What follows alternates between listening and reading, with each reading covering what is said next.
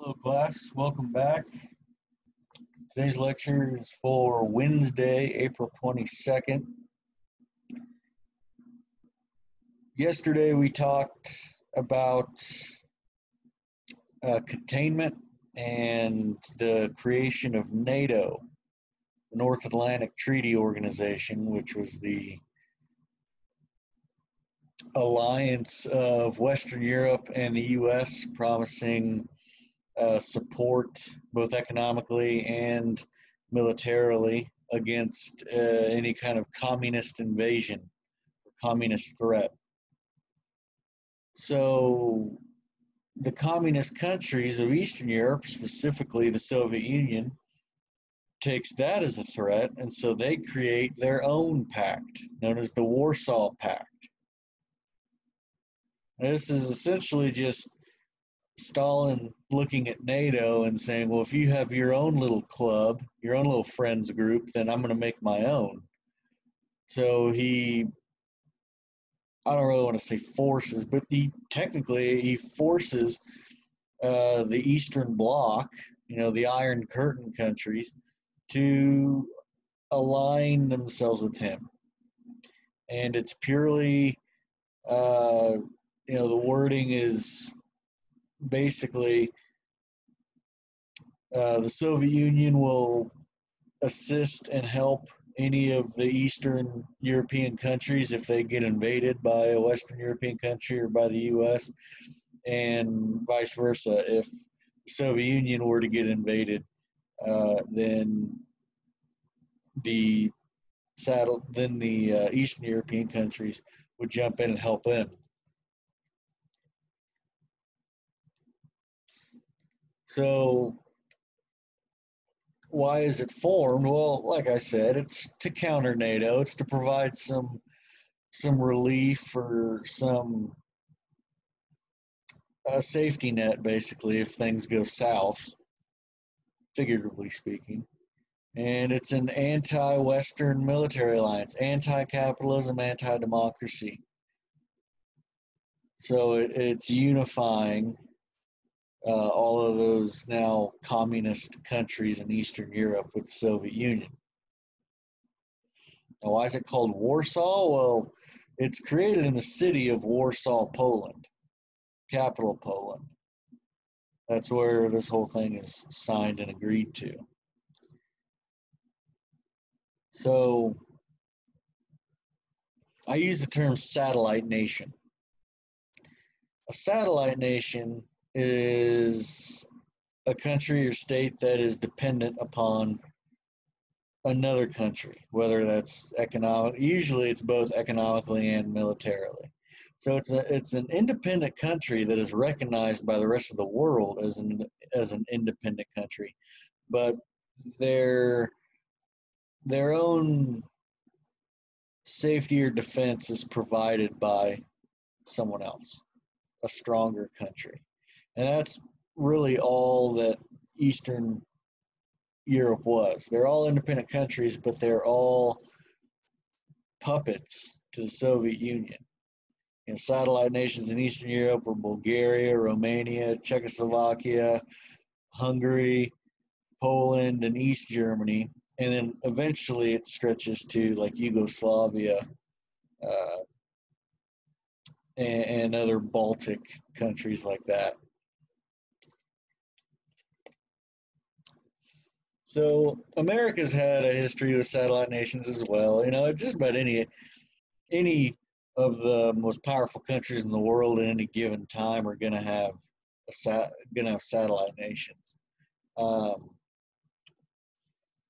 Like during this time, West Germany was probably a satellite nation of the U.S.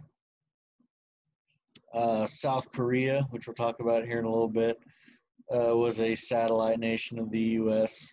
Taiwan. Some current or more recent satellite nations. You could say that Iraq was a satellite nation after the U.S. disposed of Saddam Hussein, since the U.S. had a lot of military influence there and they were kind of acting on U.S. authority. Another one that may be a little controversial, but in my eyes and by this definition, I believe it to be true. I think Israel is possibly an American satellite state. Possibly. Now, Israel does have quite a bit of sovereignty itself and quite a bit of power and even military power, at least as far as weapons go. But they are pretty dependent on American support and American defense. They have to be. Israel, for some reason, is hated by just about every country on the planet except the U.S. I mean, they are probably the most hated country in the world. And a lot of it stems to biblical days. Um, the U.S. is about the only, I guess, American allies are probably fine with Israel, like England and France are, I'm sure, on decent terms, but most of the rest of the world just really has it out for Israel. That's neither here nor there. I got off on a tangent there. My apologies. There's a map of the Warsaw Pact when it's signed. I mean, yeah, they all provide a defense with the Soviet Union. And you might see in that little bottom southwest or bottom left corner, there's a little country. It's kind of striped, but it's not solidly a part of the Iron Curtain, at least not geographically. That little country is Albania. And Albania ends up getting out of the Warsaw Pact a couple years after it first joins it. And it's over a disagreement about the Warsaw Pact ended up those countries invaded. I believe it was Hungary. Hungary went through a little bit of a civil war or revolution where a communist leader overthrew another communist leader, and the Soviet Union liked the original communist leader. So when he's kicked out, Soviet Union steps in and tells the Warsaw Pact countries, hey, we got to go invade Hungary and put down this rebellion. And Albania was very against it. And they ended up being so fed up with it that they get out of the Warsaw Pact, and then which they needed help to do that. Basically, the NATO countries adopted Albania and said, if you guys try and do anything to Albania, then it'll escalate into conflict. So the Soviet Union decided, well, Albania is so small and not really strategically important, it's not worth it.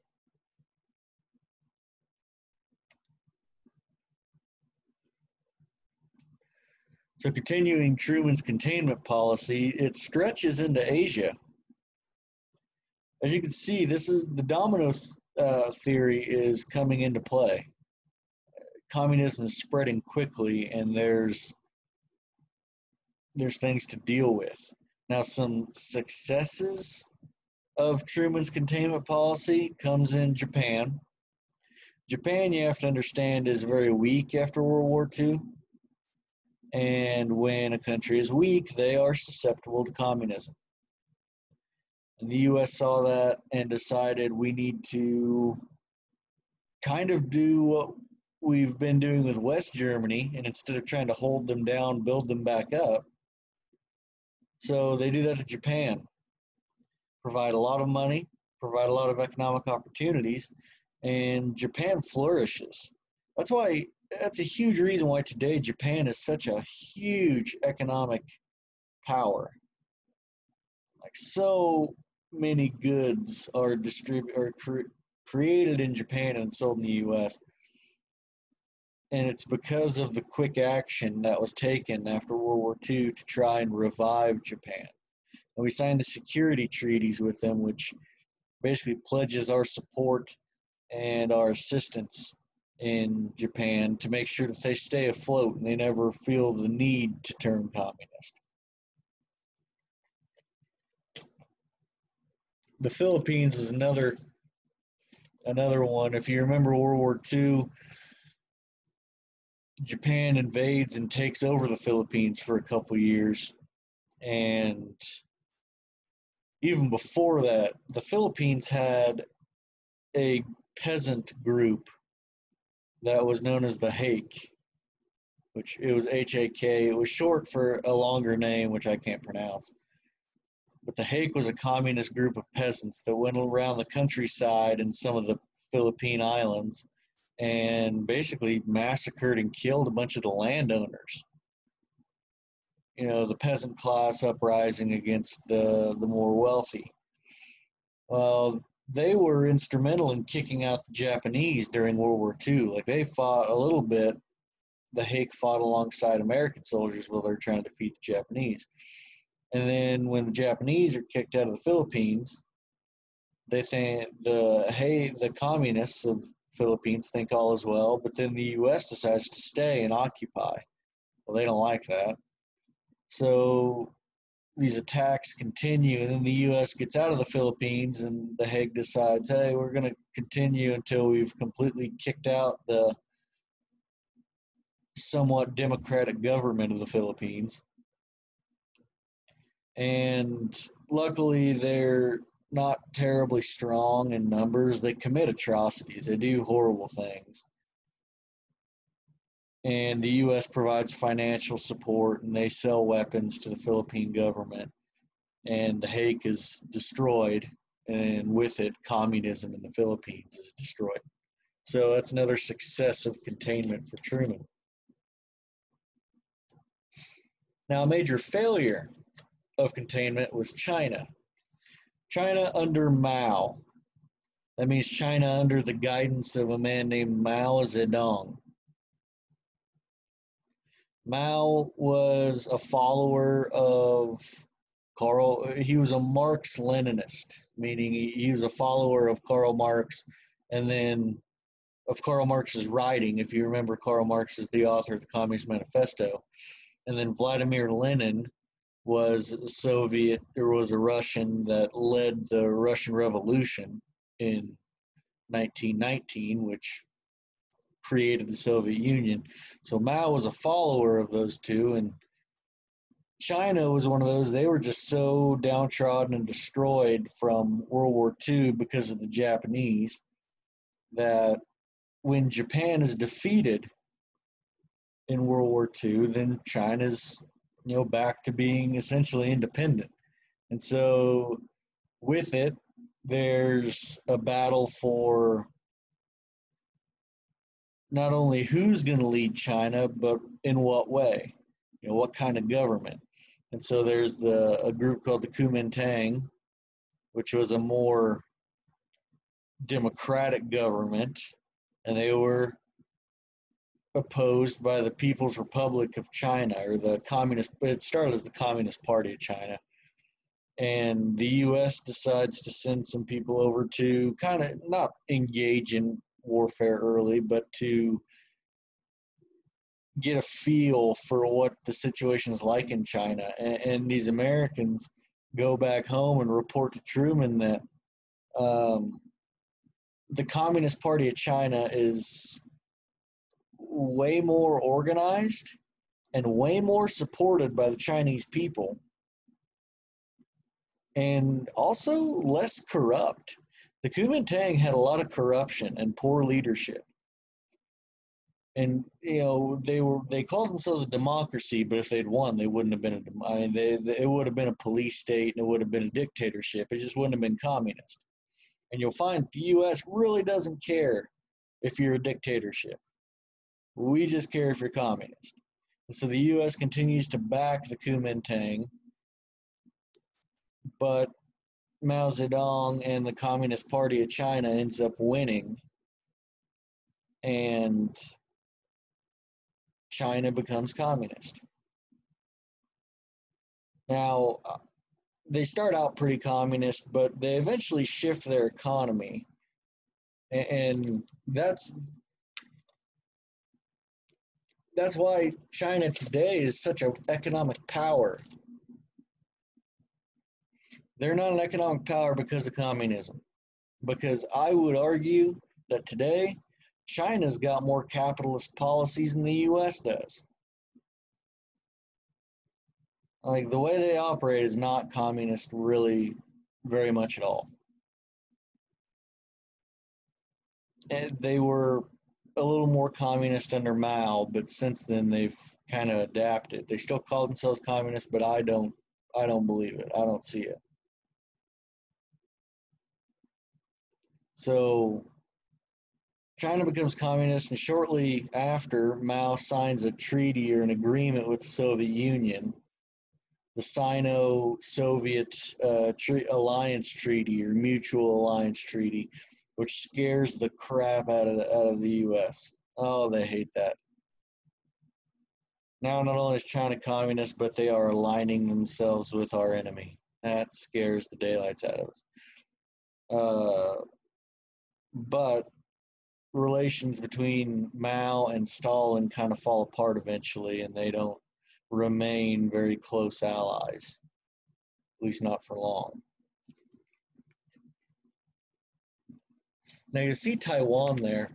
Taiwan's interesting. I guess I could have, technically I could have put Taiwan under success. Taiwan's an island just off the coast of China, and it was a Chinese state. Like it was just another Chinese territory. But they don't take to communism. The U.S. actually fights to protect Taiwan. And Taiwan gets like bombed and beat up pretty bad by the Chinese, but the U.S., after seeing China fall, decides we don't want Taiwan to fall.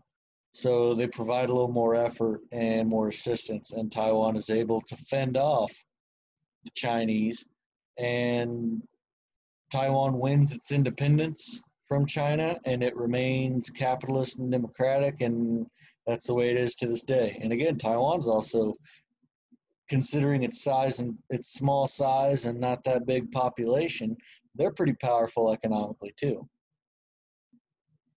So you could say Taiwan was somewhat of a success, but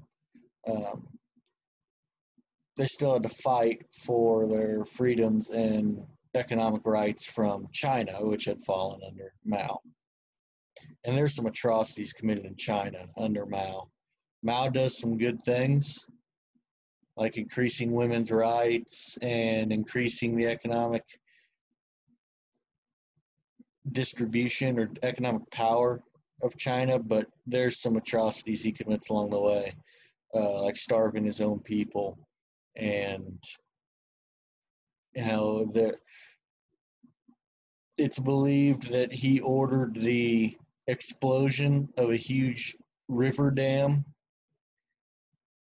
because just on the other side of the dam was all these villages of peasants that were living on the countryside. And it was said he exploded the dam so that way it caused mass flooding and they believe like millions of peasants were killed because of this. And he was just trying to eliminate the bottom feeders. And then he also, executed a bunch of anti-communist citizens and politicians.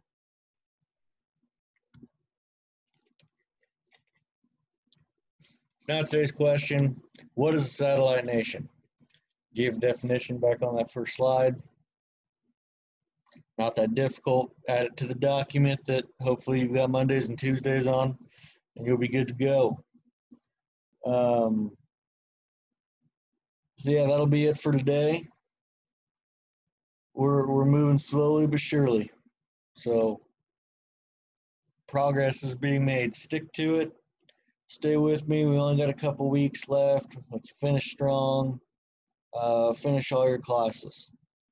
Stay busy and have a good one.